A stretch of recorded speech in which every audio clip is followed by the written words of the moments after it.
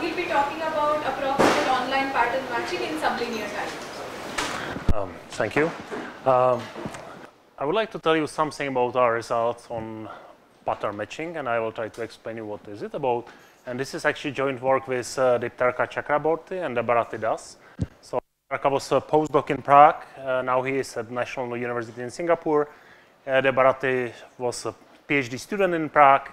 Now she's at the Denmark Central BARC. But none of them could actually come. So they are like, they would be local, but they couldn't come. So I have the opportunity to be here. So I would like to tell you about pattern matching. So what is the problem actually? So the pattern matching problem is actually a problem which people consider for a long time.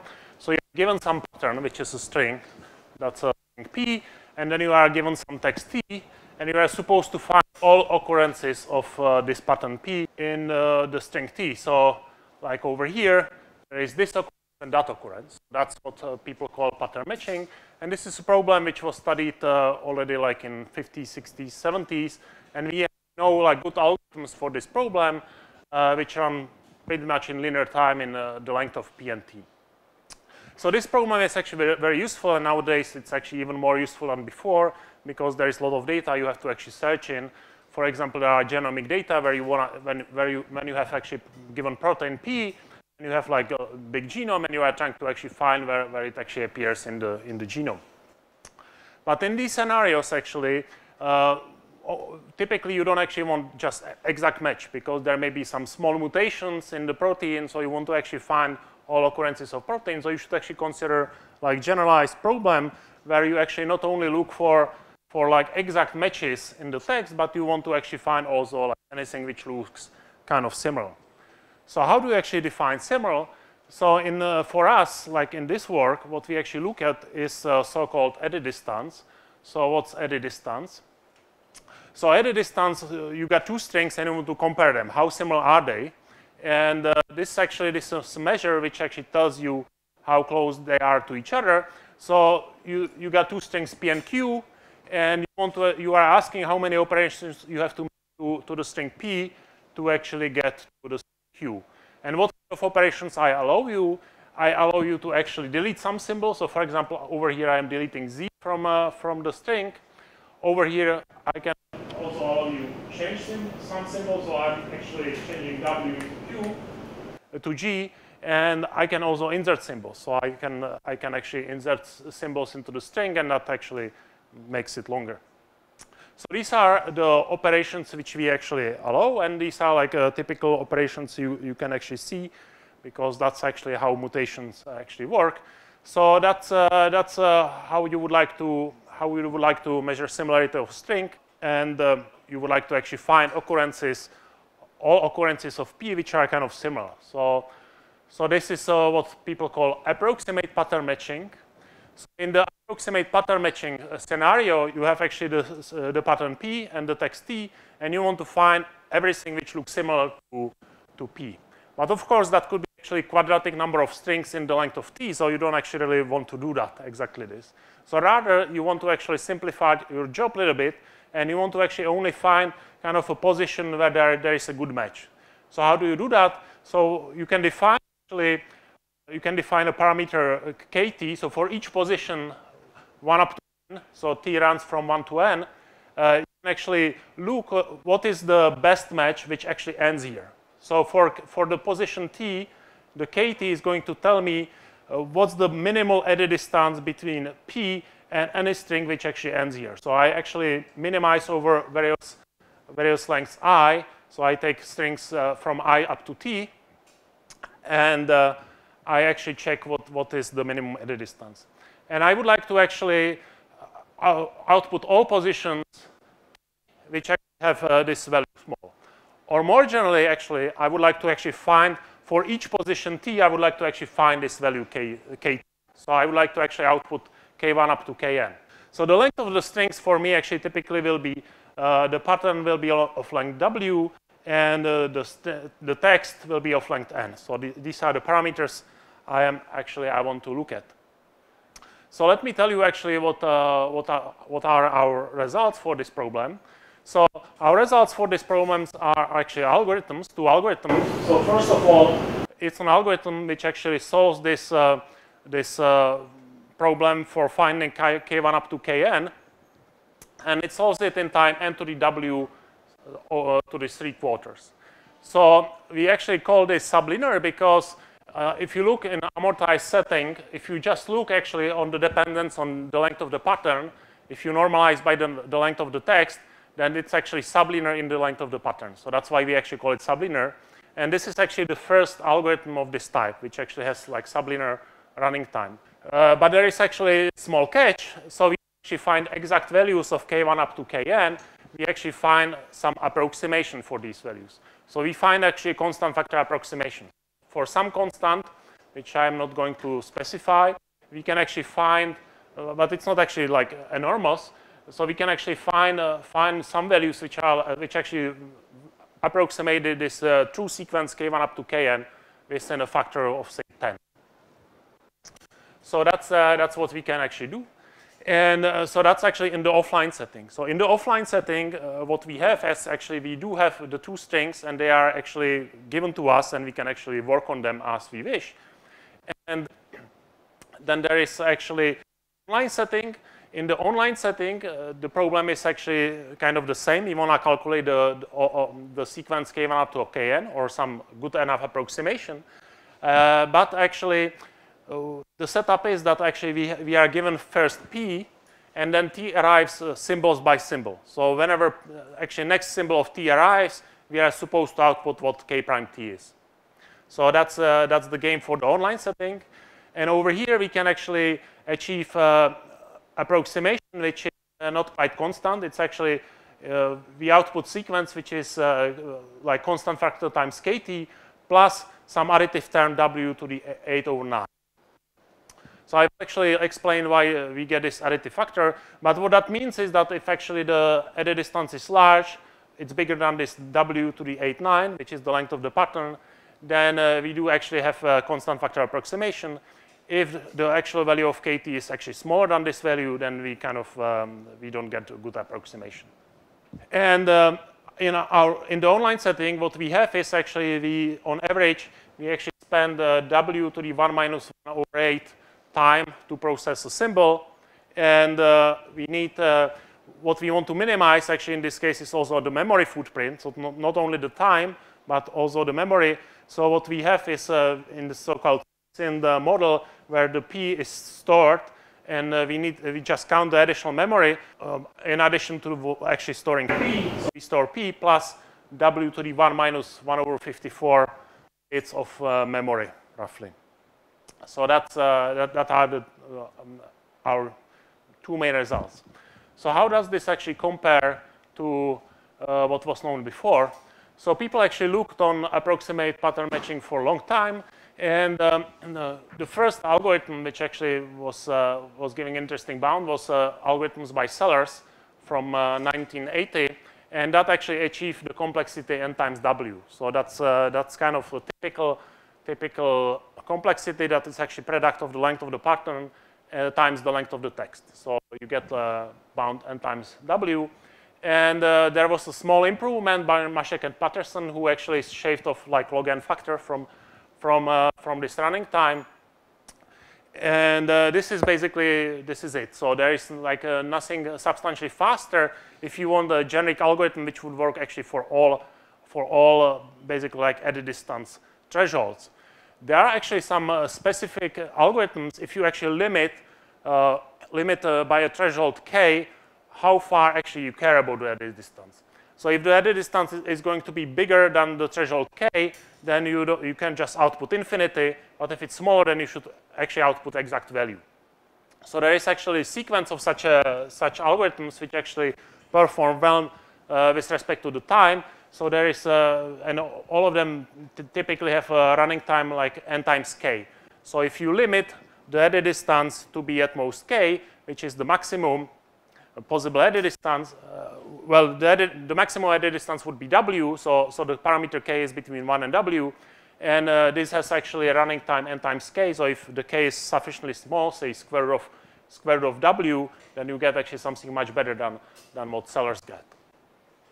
there is yet another algorithm which actually has a running time close to linear if k is really small. So if k is like a fourth root of n, then it has actually linear running time. So this is actually like just small fraction of what's known, but these are the main things. So what is important to compare it is to basically this Sellers or Mašek-Peterson, and which actually runs in this n times w, and our result actually runs in n times w to the 3/4. So that's the distinction. But our algorithm is approximate, whereas there actually they give you the exact value of kt for each t. So that's another distinction between our algorithms. So it's not completely comparable. So this is for the offline setting where you have full access to the strings. In the online setting, there is actually quite a few works also in that regime. And they actually they look on various measures of the similarity between strings. So not only for edit distance, but there are some easier actually distances to calculate, like Hamming distance or L2 norm. So these norms are actually easier to compute because you just align the strings and you just go over them. So there is actually generic reduction, which kind of works in black box way by Clifford et al. And they actually have a general reduction which takes offline algorithm and then turns it into online algorithm.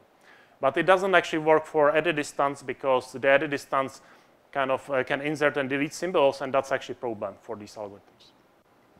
However, there are some results on this, and there is a result by Clifford and Sach, actually like two results. One of them actually first got the runtime k times log n, and then they shade the log n factor, and it uses space which is proportional to the p. So they have to preprocess to the pattern p. So they have to preprocess the p and store some data structure in the memory, and then they have this running time. And there is another result which is by Starikovskaya, and she actually designed an algorithm which again for like small values of k it actually works well. So if it actually has running time per symbol like k squared times square of w plus k to the 13. So for like k to the 1/20, it's actually going to work in really good time, and it has space k to the 8 times w, square root of w. So again, like for small enough k, this is actually sublinear in the size of the pattern. So this is actually how we can compare it to our solution. So our solution actually gives you running time w to the 3/4, and it gives you space w to the 1 minus 1/54 plus the length of the p, which we have to store. So this is what's known about pattern matching. So pattern matching is actually, the size of the alphabet. I don't think it actually matters for these results. Yeah, I don't think it matters for any of these results. Basically, it could actually sometimes it does, but not in these. So the pattern matching actually problem, this approximate pattern matching problem, is actually generalization of a problem which is just a computing edit distance. So you have two strings of length n with p and q, and you want to compute edit distance. And essentially, if you instantiate the pattern to be one of the strings and the text to be the other string, then it's exactly basically you are talking about computing edit distance. And then what you want to then actually the results which we have seen kind of actually match what's known about computing edit distance. So edit distance can be computed in time n squared over log square n roughly. And again, there is a sequence of algorithms. And if you limit how far you care about the edit distance, then you have an algorithm which runs in time n times k, and there is an algorithm which runs in time n plus k squared. And so this is actually known to be pretty much closest to the best possible because there is a sequence of recent results which actually show that you cannot really improve this quadratic time unless something unlikely happens. Like we prove circuit lower bound, which perhaps they are true, but we don't know how to prove them, so it's kind of unlikely to do it right now. Or that we would improve actually algorithms for satisfiability. So we basically falsify the strong exponential time hypothesis. So under those assumptions, basically, this n squared time is pretty much optimal, and we cannot do any better. So people actually look also for approximation, and again, there is like a huge body of work on approximation, and there are two recent results which kind of like are main for our work.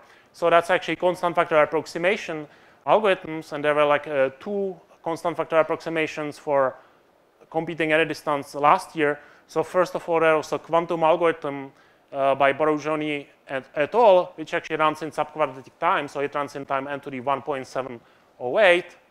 And then there was actually a result by actually us, together with Elazar Goldenberg and Mike Sachs. And we get actually classical algorithm which does constant factor approximation and runs in time n to the 1.647. And this algorithm is actually a starting point for our algorithm. So that's why I'm actually mentioning these, because this is actually, these 2 problems, computing eddy distance and computing approximate pattern matching, are closely related. So that's why it's actually relevant. So let me actually just give you some hint of the ideas which we actually use to solve this problem. So the main tool how people actually look on this is so-called eddy distance graph or pattern matching graph, which I will introduce in a second. And so what's eddy distance graph? So eddy distance graph is the following graph. So you have pattern P, which is over here. You have text T, which is over here. And you make this grid graph where there are diagonal edges and there are like horizontal and vertical edges. And they have assigned some cost. And what kind of cost do you assign to them? Well, you assign cost 1 to horizontal edges, cost 1 to vertical edges, and the diagonal edges actually have cost which corresponds to whether the symbols at a given position match or not. So if I am looking at a position I here and position J here, then the cost of this edge is going to be whether the 2 symbols are the same or not. So if they are the same, then you pay 0. If they are different, then you will pay 1. And you can actually easily kind of like, if you think about it, what this measures, so the horizontal edges actually corresponds to removing symbols from T. The vertical edges actually corresponds to actually removing symbols from P. And the diagonal edges just means that you are a matching symbol, or you are a mismatching if you actually pay cost 1.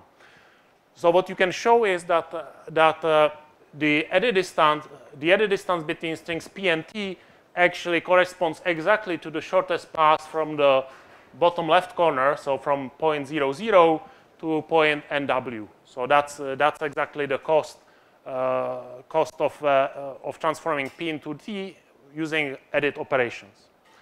So if you actually calculate this, calculate the cost, the shortest path from that point to this, then you actually know what's the eddy distance. And that can be done in time, which is proportional to the size of this graph, so in times NW, because this is actually a very simple graph. And that's actually what the standard algorithms do. They actually just calculate the shortest path in this graph. So if you talk about approximate pattern matching graph, so that, then the sellers actually had the following. The sellers had actually the following idea. So he actually took the eddy distance graph and he actually augmented it by edges, which actually start from this point and actually have cost 0 and go to all points at the bottom of this graph. So you actually can jump for the price of 0 to any of the bottom vertices. And it turns out that now actually if you calculate the shortest path from this point to any point at the top, you exactly get actually the value of KT. So you can actually think about this. But so actually just if you just take this graph and calculate actually what's the cost of getting to these points, that actually tells you all the values KT. So that's how you actually can calculate in this time n time W, you can actually solve this approximate pattern matching problem exactly. So if we just care about approximation, so how can we actually solve it? So what is the main technique which we use? So we actually approximate this pattern matching graph by some kind of a subgraph with edit shortcuts. So what we do is that we actually take blocks of these graphs and we actually calculate exactly what's the cost of actually going from here to here. And we remove all diagonal edges and just put there these shortcuts. So for various boxes, so we basically cover this graph by boxes for which we know the exact cost. and we remove everything else. And if you do this, then that's actually going to kind of give you like a rough approximation of the original graph. So, so the question then is, how do you actually calculate for like these shortcut edges? How do you calculate cost of these boxes for a large enough fraction of the boxes? So you want to actually put there as many boxes as you can for cheap. And that's where actually the technique of this eddy distance paper comes in, the technique by which we used before for computing eddy distance. And that actually is based on the following idea. So let me just briefly describe it. So here is actually how we proceed to find these boxes. So we take some epsilon. So we want to actually say we break the t into blocks of size w to the 1/2. Say you can actually choose different parameters, but let's say we do it like this. So we break the text t into these blocks. And now what we want actually we want to find all matches for each of these blocks in P up to which are at distance up to epsilon. So if we would find this for each epsilon of the form 2 to the minus I, and we would put there these shortcut edges, then that would give a good approximation for the overall graph. So for each of these intervals, we want to actually find these boxes which represents that this block actually matches this substring in P. So that's what we want to find. And we want to find if they actually are at distance epsilon. So how can you find them? So if you just do it naively, this is exactly pattern matching problems. You got this block, that's your pattern now, and you in this original pattern you're actually looking for matches. So that's exactly a pattern matching problem, and we know how much that costs. That costs actually the length of the pattern, which is in this case w to the 1/2 times w, so that costs w to the 3/2.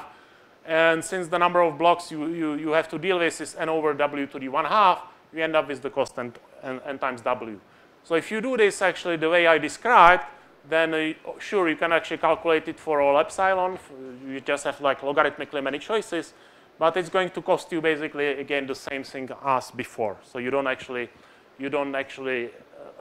get anything from this. So the algorithm will be slower and it will be just approximate algorithm. So you want to do it faster. So how can you do it faster? Well, here is an observation. So if this block actually matches that block, well, that means that if you take some subblocks of this block, they're actually going to match some like corresponding subblocks here also well.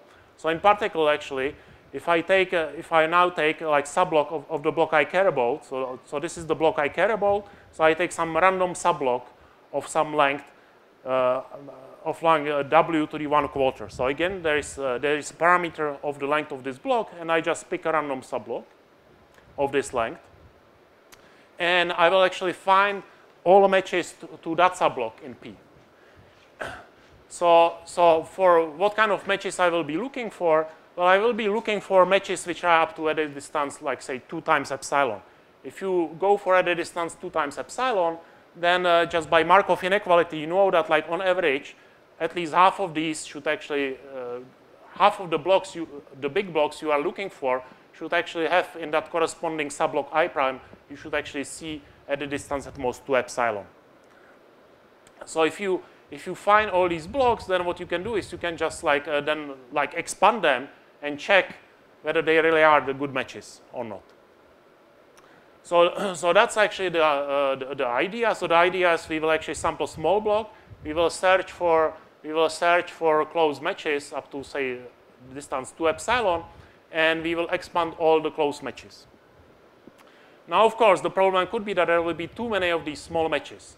So we will set some threshold, and if there will be too many of them, then we actually will do something else. But if there are just few up to some threshold d, which we will again set like to w to the 1/4, then if these small matches are like few at most d, then we do actually expand all of them, and we are happy. We found all the blocks, and you can actually prove that that actually works. What will be the running time? Well, so now what we did is actually we saved, instead of actually having to deal with this whole actually graph over here, we actually are dealing with just one narrow strip. And if you calculate the cost, what we are saving, we are basically saving the the ratio between the length of this big block versus the length of the short block. So that's the ratio is like W to the 1/4. So if you just do the calculation, how much it costs you, it's going to cost you this n to the n times W to the 3/4. So if you calculate the total cost actually of doing this for every big block. Now, how much is going to cost you these expansions? Well, since we put the threshold D there on the number of these expansions we are going to make, then that's also going to actually evaluate to the same number. So we got at most D expansions. Each expansions cost you like W to the 1/2 squared, which is the cost of the usual eddy distance algorithm. And the number of blocks is n over W to the 1/2. So again, in total, you end up with the same running time, n to the W to the 3/4. So this is actually if the number of blocks is, if the number of candidate short matches is actually small, at most D. Well, if it's bigger, then what you can do is, so this is a situation when it's bigger, then you do something more complicated. You don't actually expand because you cannot afford to do that. But if that happens, then what happens is that you actually learn a lot of information. So you found a lot of matching actually substrings in here in P, which look similar to I prime. So what you do is actually you look also for matching blocks in T for this I prime, and then you can actually fill in this grid of boxes because everything here in this picture, everything which is blue, actually corresponds to good matches between the strings in P and T. So you learn a lot of information actually cheaply. And again, if you calculate cost, then you end up with the same runtime. The total runtime in these situations will be like n times W to the 3/4.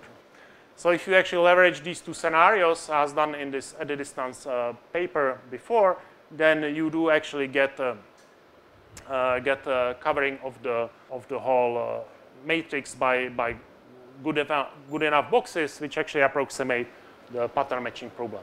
So this would be actually the offline algorithm. So the offline algorithm actually follows this paradigm. So you have to work it out, then you have to actually do this thing, but it actually follows this paradigm. For the online version, what we do is we kind of do it actually like left to right. So we don't do it actually all at once. We have to actually do it like in a sequence from left to right. So we actually look first for actually we process first this block, then the next one, etc. We just have to store some small information, and at the same time we have to actually also somehow be piecing these blocks together. So there is a second stage where you have to actually take this approximate pattern matching graph, which is covered by these shortcut edges, and you have to actually calculate the solution from that. So we have to kind of interleave these two phases together to get the overall online algorithm.